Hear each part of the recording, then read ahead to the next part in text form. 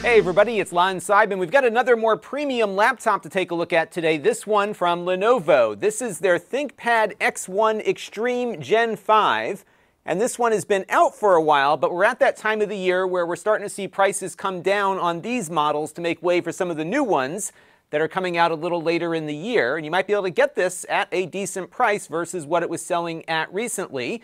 So what I thought I would do is step through this laptop and what it's all about. And I do want to let you know, in the interest of full disclosure, that this came in on loan from Lenovo. So when we're done with this, it goes back to them. All the opinions you're about to hear are my own. No one is paying for this review, nor has anyone reviewed or approved what you're about to see before it was uploaded. So let's get into it now and see what this laptop is all about. Now, the price point on this starts at around $1,800 or so and goes up from there. At the moment on Lenovo's website, you can build this one to order and spec it out the way you want.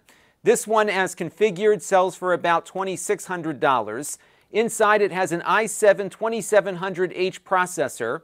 This one has an NVIDIA RTX 3060 GPU with 6 gigabytes of video RAM. And notable is that it runs at 95 watts. This is closer to what we typically see on a gaming laptop versus a regular laptop. But you'll note as we go through the review a little bit that it will throttle that GPU down a little bit due to temperature, but it's still a bit higher than what you might see on a 55-watt configuration. This one has 16 gigabytes of RAM and a 512 gigabyte SSD on board. You can upgrade the RAM and the storage. Both are accessible inside. This model, because it has the beefier NVIDIA GPU, only has one storage slot, but some configurations have 2 storage slots. The cooling system on this one prevented that second slot from being available. It has a really nice display. This is a 16-inch 4K display, but it's in a 16:10 aspect ratio. So it runs at 3840 by 2400. It is an IPS display, so you've got decent viewing angles on it. And the contrast ratio is very nice, actually, for a non-OLED display. This is Adobe certified. It is also X-Rite calibrated, so it should be good for creative work in particular. And it runs at 60 hertz at up to 600 nits. So it's pretty bright, and it looks really, really nice, especially given that we've got the scaling operating here to really make those pixels look sharp on this one. Now, for media watching, this does support HDR10 and Dolby Vision, so apps like Netflix will be able to take advantage of the display's high dynamic range if you want to do that. So pretty good for creativity, but also for media consumption. It's not all that heavy for its size. It comes in at just over 4 pounds or 1.88 kilograms. It is made out of carbon fiber and magnesium, although you'll notice that there's some fingerprints already appearing on the unit here. It is very much prone to collecting fingerprints based on its composition. And I don't like to clean things up before we review them, so this is what it looks like after a week or two of steady usage. But I will say its overall design here feels very much like a ThinkPad. It's got a nice solid feel. The components they're using to construct it are very rigid, even though they are lightweight. The display, as you can see here, is very well balanced. It lifts up without taking the keyboard with it. And overall, you're getting a very nice hardware design for the money.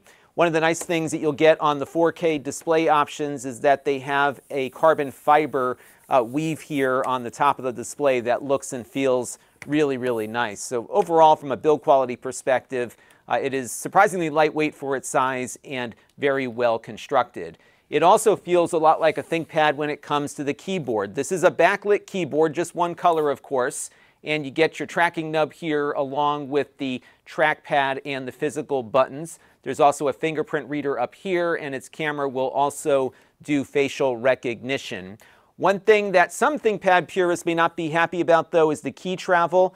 This is running at a 1.5 millimeter travel, so that's a little more shallow than some of the older ThinkPads might be, and I know a lot of people really like that really deep travel keyboards that we see on some of the ThinkPads, but not all of them. But for me, it definitely feels deeper than a lot of other laptops out there, and the typing experience was very nice on it, along with the trackpad and track point. Now, you do get a number of ports on board. It has 2 Thunderbolt 4 ports here on the side, and these are full service ports that can send video out, power in, and of course data devices in and out. One thing to note, though, is that you can't deliver enough power over Thunderbolt to make the laptop run at its top performance. So you will need to use the included 230 watt power supply here to get the most out of it. And this is the same power supply you'll see them deliver with some of their Legion gaming laptops. So be sure to keep that power supply with you when you're traveling, but you can run it off the Thunderbolt if you have to, but it's going to max out at around 100 watts there. You have an HDMI output here along with a headphone microphone jack. On the other side, you've got two USB-A ports along with a Kensington lock slot, and you have a full-size SD card reader here as well. The SD card reader, though, will have half of the card sticking out when you stick it in, so you're not going to be walking around with the card on board, but it's good for quickly offloading camera footage when you're out in the field. Now, like other Lenovo laptops, the webcam here at the top has a shutter mechanism to block the lens, a physical shutter. The video quality isn't bad out of it. It shoots 1080p at 30 frames per second, so it should be more than adequate for Zoom and other conferencing calls that you might be on, so that was good. The speakers are pretty nice on this too. They don't have a lot of bass to them, but they are upward firing with a good range of sound. They don't sound tinny, and one of the advantages of having a larger laptop is that you can fit larger speakers in them. So the sound quality here is a lot better than what you might get out of a smaller unit. But for music, I would still recommend attaching up a pair of headphones. Battery life on this, though, isn't great, and that's to be expected with a high-performance machine like this. So if you keep the brightness down and stick to the bare minimum, you could probably squeeze about 6 or 6.5 hours out of it. But if you turn that GPU on and start doing more intensive tasks like gaming and video editing and photo editing and all the other things this machine is designed for, you're looking at significantly less battery life. And that's just par for the course with one of these high-performance machines. So you're going to want to keep that power supply close at hand, because this is really not designed for all-day battery life. But you could squeeze through a good chunk of the workday if you're not doing anything too strenuous when you are disconnected from power. All right, let's take a look now and see how it performs. I think it goes without saying that this is going to do a great job at the basics like web browsing, as you can see here with its Wi-Fi 6 radio on board. Everything you might do on the web is certainly going to be very snappy and responsive. We also had very good results playing back video from YouTube and Netflix and other places. And on the browserbench.org speedometer benchmark test, we got a score of 254, which is right in the margin of error with other i7 chips from this generation. But to get the most out of it, you'll definitely want to keep that power supply attached and make sure you have your Windows power and battery settings set for best performance. That will get you the most out of the GPU. And I have DaVinci Resolve loaded up here with a 4K 60 frames per second video project. And right now it seems to be working pretty nicely as expected, because this does take advantage of that NVIDIA GPU. I just dropped on a transition here, and as you can see, that was a pretty smooth transition even in real time. Some of these do take a little bit of rendering to do based on the display quality I have it at right now, but overall I think this machine is very well suited for things like video and photo editing, and it can also do a pretty good job at live video production. Although for that task, I would probably look at a gaming laptop that has a more robust cooling mechanism. As you'll see in a minute, this will throttle down a bit, and if you're stressing the GPU out over a long duration, you might see some performance disparities over long periods of time. So let's take a look at some games now. We've got Fortnite here running at 3840 by 2400, the native resolution of the display. Here at medium settings, we were getting between 50 and 80 frames per second, although mostly above 60 frames per second, with a burst or two at 100 frames per second, depending on what was going on in the game. Here is Doom Eternal, also native resolution. At ultra settings, we were able to squeeze about 35 to 50 frames per second out of that game. And this is Red Dead Redemption 2. We did have a little bit of trouble getting it to run full screen.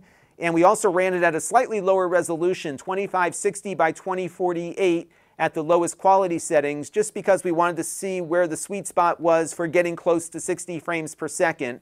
And at that setting, we were getting between 50 and 55 frames per second. And on the 3D Mark Timespy benchmark test, we got a score of 7,138. The 3060 inside performed about where we expected it to perform versus some of the other laptops we've looked at with this GPU inside of it. But you will note that the CPU performance on here is a little better than some of the other ones on the list, primarily because this is a newer 12th generation chip that has more processor cores available to it. And on the 3D Mark stress test, we got a score of 90.5%. That is below the passing grade of 97%. And so what that indicates is that when this machine is placed under heavy sustained load, you will see a slight drop in performance in order to keep things from overheating. And that's not an uncommon problem on some of these business-oriented laptops. We've seen it on other brands' laptops, and we've seen it on other ThinkPads like this one. So if you want that more consistent performance, you'll need a larger gaming laptop that does have a more robust cooling mechanism. But for the kinds of things that I think this machine is designed for, like video and photo editing, which tend to be a little burstier in their performance needs, I think you'll get good, consistent performance out of that GPU. Only when you place it under load will things start to tail off a bit. We also noted there was a good amount of fan noise on this one, very similar to some of those gaming laptops, because the fan will work really, really hard to try to keep everything cool, and there's no way to avoid the fan noise when you're doing that.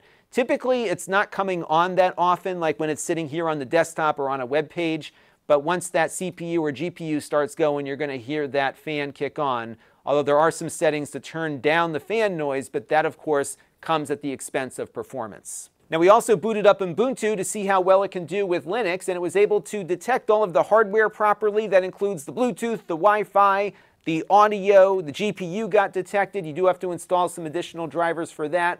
And the performance overall here has felt pretty good as I've been moving around a little bit throughout the Ubuntu operating system here. So if you were looking to run things other than Windows, I think you should have a pretty good experience. The one caveat I will give you on this, though, is that the webcam seems to be running at half its normal frame rate versus what we saw on Windows. So it did detect the webcam, but I wasn't getting the full frame rate out of it, so you might need to get in touch with Lenovo about that. But overall, from a Linux perspective here, it looks like it is performing pretty well. And on the whole here, this is another nice ThinkPad, a little more of a premium price on it, but you do get a lot of the performance that you might expect out of a gaming laptop in something that looks to be more business-friendly and is probably going to be a little lighter than a gaming laptop might be. You do have a little bit of performance degradation when it's under load, but beyond that, I was very pleased with its performance and its look and feel, especially if you are a fan of that traditional ThinkPad feel. You're going to get a lot of that with this one. That's going to do it for now. Until next time, this is Lon.TV. Thanks for watching. This channel is brought to you by the Lon.TV supporters, including gold level supporters Brian Parker, Chris Allegretta, Hot Sauce and Video Games, Logic KGR, Tom Albrecht, and Amda Brown. If you want to help the channel, you can by contributing as little as $1 a month.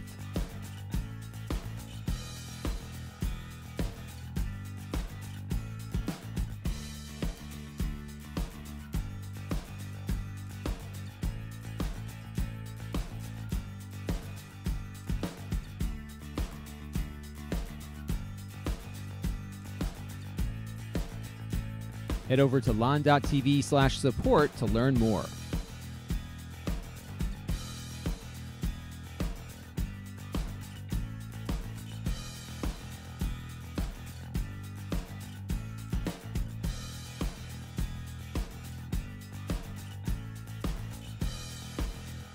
And don't forget to subscribe. Visit lon.tv/s.